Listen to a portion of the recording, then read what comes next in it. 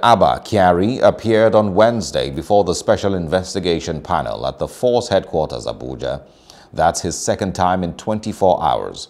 He was grilled for about 2 hours and relented he was only let go at about 2 p.m. He'll have to face this panel every day for 2 weeks. Meanwhile, Kyari further stirred controversy on Wednesday when he deleted a post on Facebook. In that post, he had defended the allegations leveled against him by the FBI.